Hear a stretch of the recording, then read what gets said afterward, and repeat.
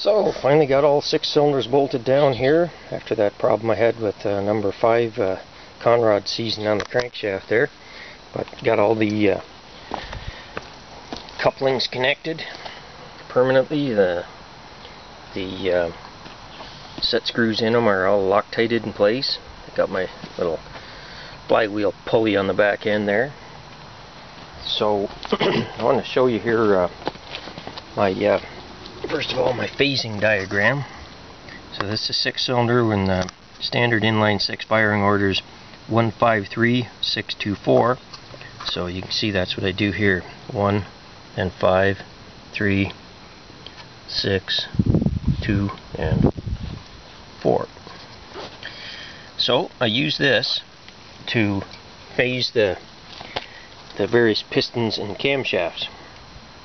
I have to have a diagram like that because each engine has its own separate camshaft here, so I have to time them right. So right at the moment here we got number 1 at the top, number 2 according to the charts on exhaust, and the exhaust valve is open.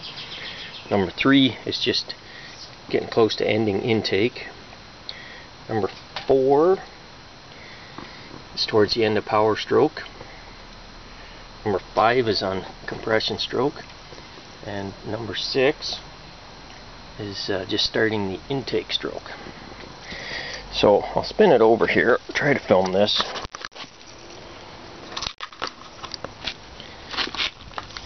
So you can see the various piston movements. 1's going down, 2's coming up, 3's going down, now coming up. So on an inline 6 like this, pistons 1 and 6 are phased together, and then 2 and 5 and 3 and 4. So as I spin it over, 3 and 4 here will move together.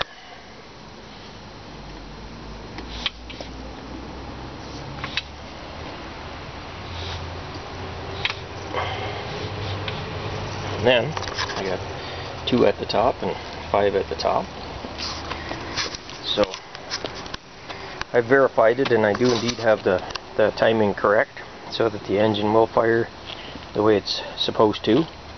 I'm still working on the second intake manifold. I got 1, 2, and 3 hooked together here, and I have it started, I just don't have it quite finished. Have it finished soon, the intake manifold for cylinders 4, 5, and 6.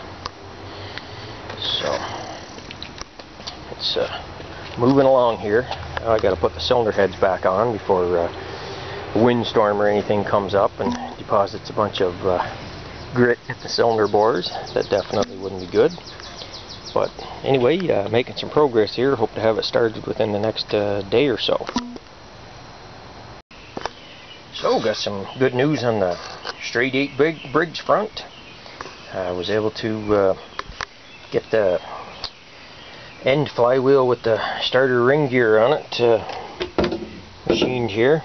It's a big Briggs like 12 horse flywheel that has used to have the separate plastic fins there, but of course I don't need them for this application. The problem was that the shaft was tapered, as all Briggs and other flywheel shafts are, and I have a straight shaft mounted on, so I had to adapt it for a straight shaft, and there wasn't enough meat there to just bore it out and put a keyway in it. So bored it out, and I'm gonna get a 1-inch this X type hub, so it'll get welded in there, and hopefully everything will work there. I'm gonna go contact AC/DC Welding to see if he thinks he can weld that in there securely. So, but anyway, it appears that we'll soon have a starter gear that I can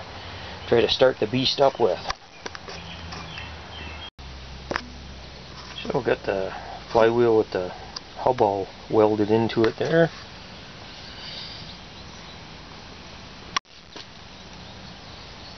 Might not look like perfection, but as long as it holds, that's what matters. There's it welded both sides there.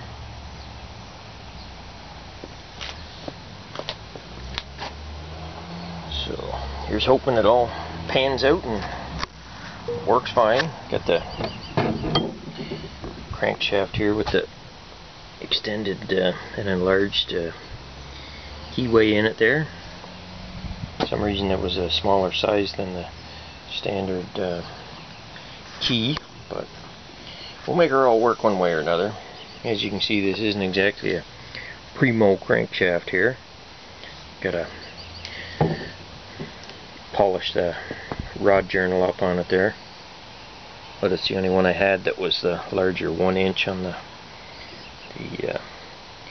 output side there. And I wanted it really large to hold on the flywheel, so that's the way it goes. You gotta use parts that are available to you.